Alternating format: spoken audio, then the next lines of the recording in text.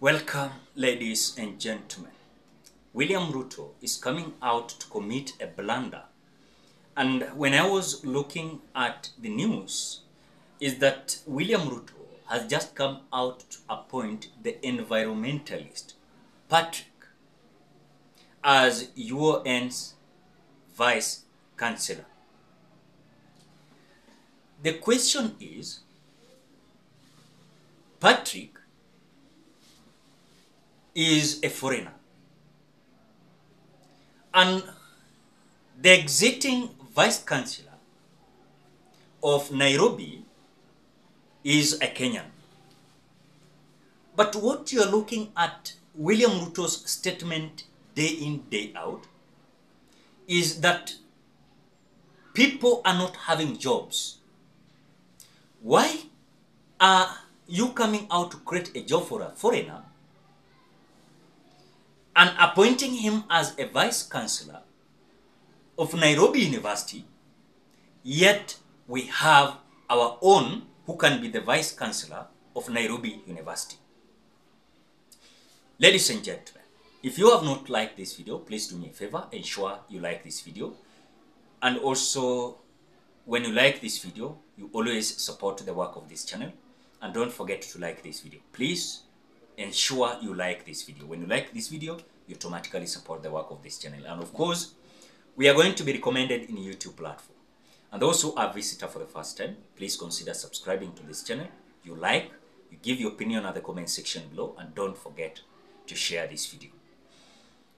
William Ruto came out during the campaign that the people of Kenya must enjoy the fruit of employment.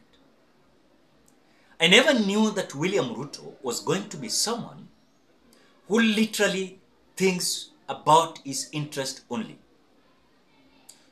When I saw him coming out to appoint a foreigner to come and be the Vice Chancellor of Nairobi University, it is not good at all. Is there a kind of interest that William Ruto is having with this man?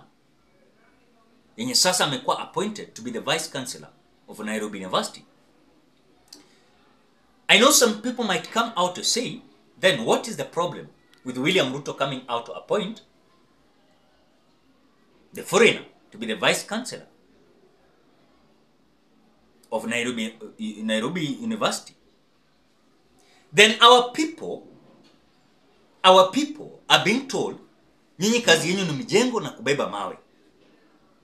We have those who are having degrees, they are having PhDs, they are being given maybe sometimes jobs kwa hizo sites za mjengo.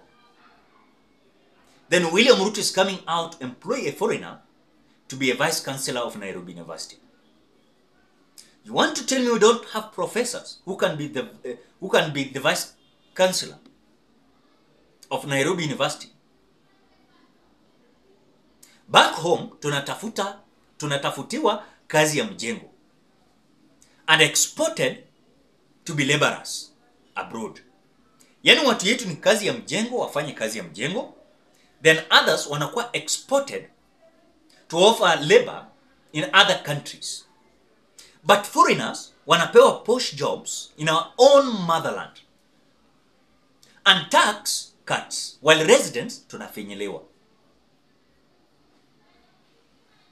Freedom has surely come for the hustlers, and this was what William Ruto came out saying.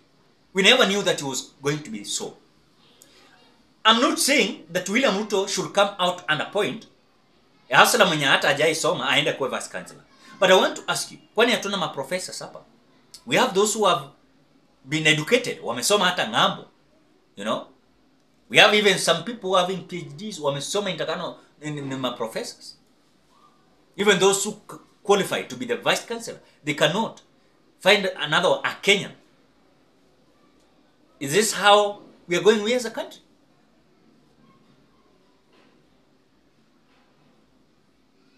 But now some people are coming out to argue like this, that they don't see any problem. They don't see any problem with William Ruto appointing the foreigner. Because also we have our own who are also having jobs outside the country. But I want to tell you one thing. Yes, they are having jobs outside the country. Is it good enough for us to be convinced that we don't have people who can come out to be the Vice Chancellor of Nairobi University? Hawakuwa na watu wa kukuwa Vice Chancellor, ndio maana walienda kwa foreign. It is so painful for me, sincerely speaking, as a Kenyan. For example, you'll hear that a principal of maybe Alliance Boys, ni MZUNGU. It will be so painful if today I will hear that Kapsabet Boys or Kapsabet Girls, the principal there, is a foreigner. You want to tell me we don't have teachers who can be promoted to be principals? We don't have Kenyans. Walimu hapa kutoka Kenya wanaweza promotiwa kwa principals. I think this is a retrogressive appointment. This is a retrogressive appointment. There are many able, deserving Kenyans who can steer the University of Nairobi. Why are you showing us? Or rather, William Ruto is securing his interest. Now watu wanataka kufanya biashara. Ni juzi tu, huyu jamaa mwenye nao amekuwa appointed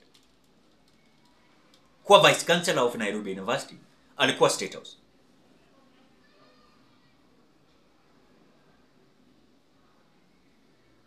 The same man William Ruto came out say in State House, alituambia kama hatuoni kazi anafanya, tutafute nchi nyingine ya kuishi, tuame Kenya.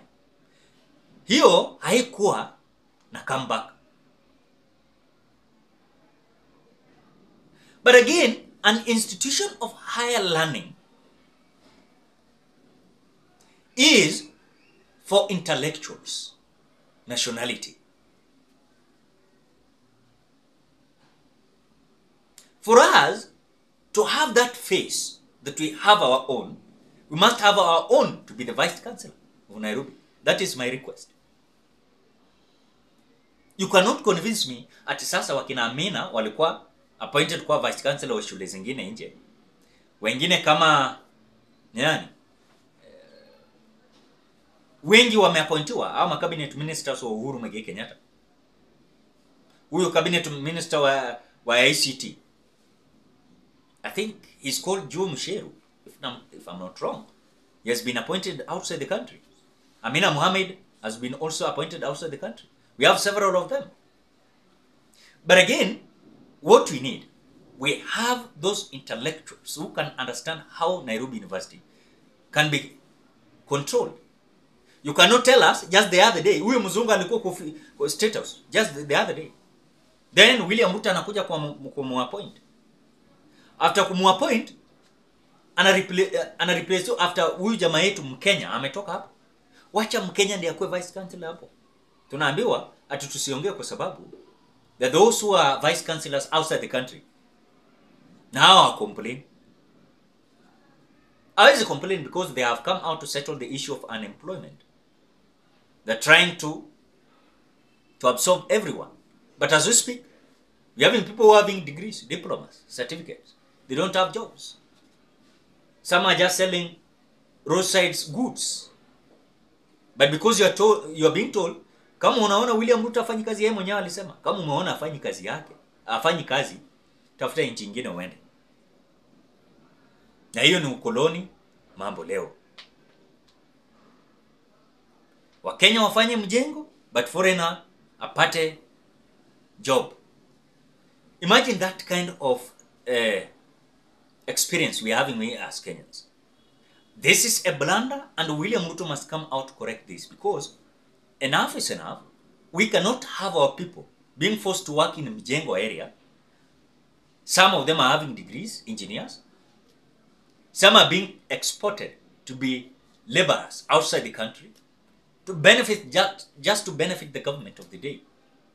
My request is William Ruto must come out to change this person. We have our own who can be the Vice Chancellor of Nairobi University, and we don't care. That is the plea we are coming out to say. Ladies and gentlemen, what do you think? Drop your opinion at the comment section below. Otherwise, thank you so much because of great support. Please consider subscribing, liking, commenting, and sharing this video.